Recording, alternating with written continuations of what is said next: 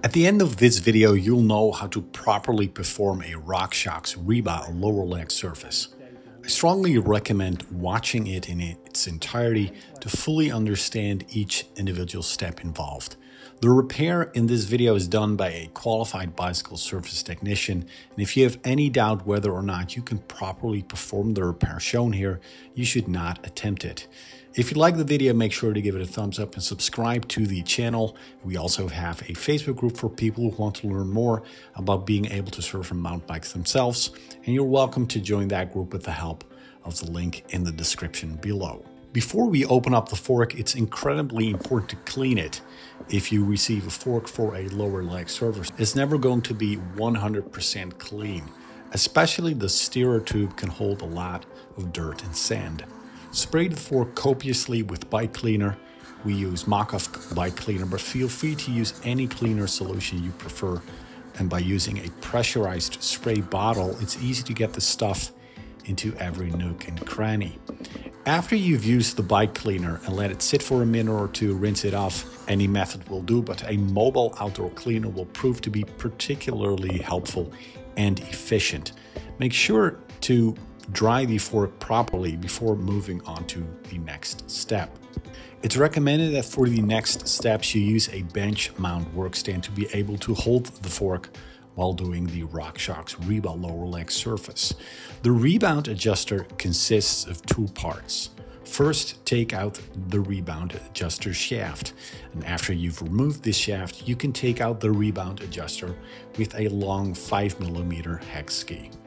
The air spring is tightened with a foot bolt, and using the same 5mm hex key, you can remove this bolt as well.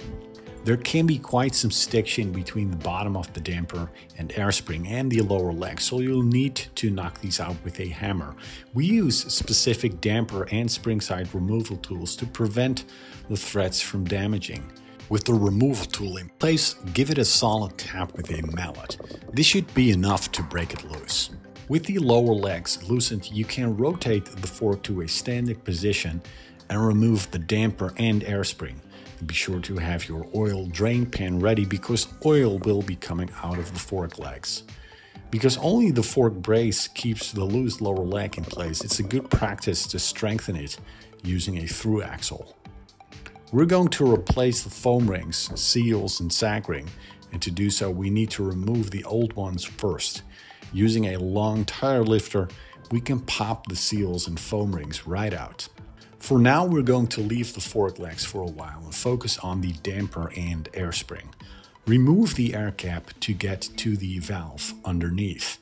Make use of a valve remover tool to remove the valve. Remove the top cap using a 24mm top cap socket. Don't use a standard socket.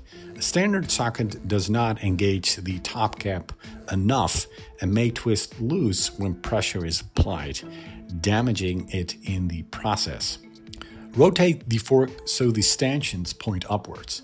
The air spring is kept into place with an internal retaining ring. Using retaining ring pliers, you can remove this ring. Using the lower leg removal tool for some extra leverage, we can now simply pull the air spring out. Normally, the air spring top cap is attached to one or more tokens. In this case, the tokens have loosened and simply fell out of the bottom of the stanchion. Rotate the fork in an upwards position again and using a 2mm hex tool, remove the bolt that keeps the compression adjuster knob in place. Using the same 24mm top cap socket, remove the top cap and compression damper. Throw out the damper oil, and the damper is also kept into place with an internal retaining ring. Using retaining ring pliers, you can remove this ring as well. With the fork totally disassembled, now comes the fun part of cleaning every individual item using tap water. If you use a sink, make sure smaller parts do not get washed down the drain. Using a shop towel on a long plastic PVC tube, you can easily clean the stanchions without damaging them. The towel is fixed to the tube so you can move it back and forth without it becoming detached. Through time and use, the O-rings become hard and flat, which causes them to loosen their sealing ability. Because of that, we replace each individual O-ring. You can obviously buy a service kit for your fork, which will include the O-rings necessary. If you don't have such a service kit, and because specifications can be hard to track down for each individual fork, you can always simply measure the cross-section and length of the O-ring using a caliper. Reassemble the damper shaft with the new O-rings and use super slick light suspension grease on the damper shaft seal head before installing it into the stanchion. Insert the damper shaft into the stanchion and fix it into place using the retaining ring.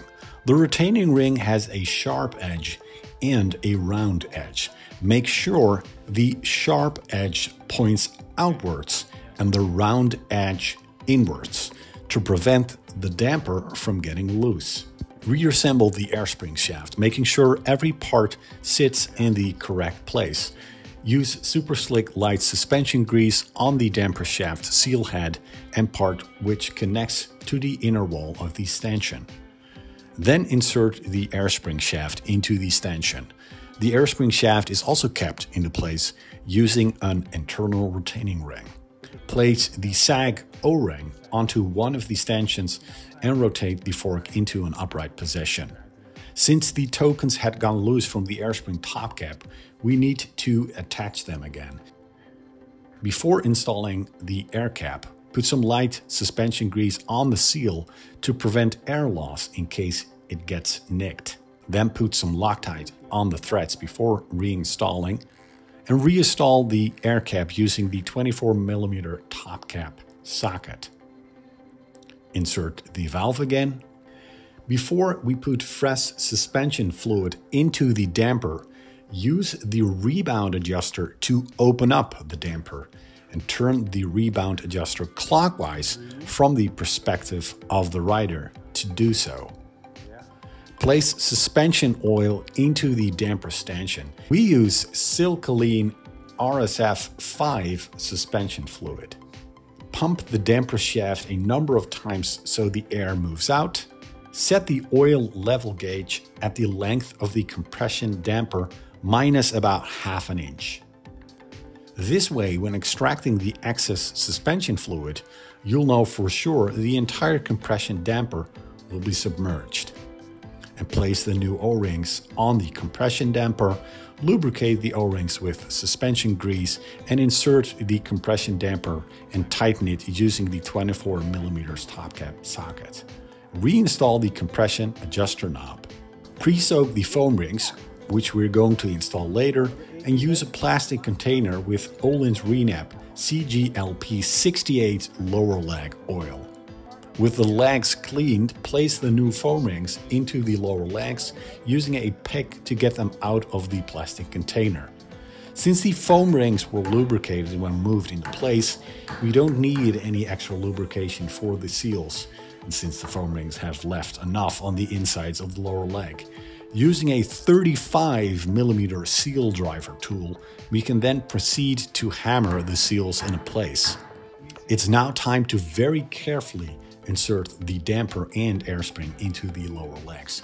But be careful not to damage the smooth walls of the lower legs during this process. And also make sure that the damper and air spring go in correctly, with the air spring sitting on the left and the damper on the right.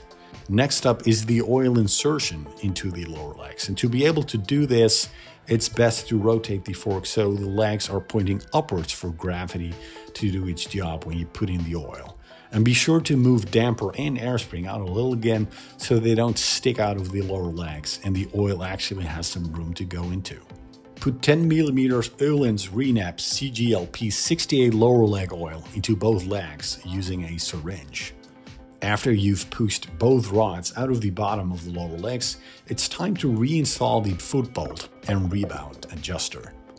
Don't forget to put new crush washers on both of them before you tighten them. We use a torque wrench set at 7.4 Nm to tighten both bolts. Inflate the air spring up to 90 psi. This is the starting air pressure, which can be modified based on personal preferences and riding style. Install the air cap afterwards. If you have a front suspension test station, use it before either you or your client reinstalls the fork. Better be safe than sorry. A final cleanup with a bit of mock-off bike protect and your Rockshox Reba lower leg surface is done. I hope you enjoyed watching this video and don't forget to consider joining the Facebook group. And I hope I can welcome you again for the next video as well. Bye for now.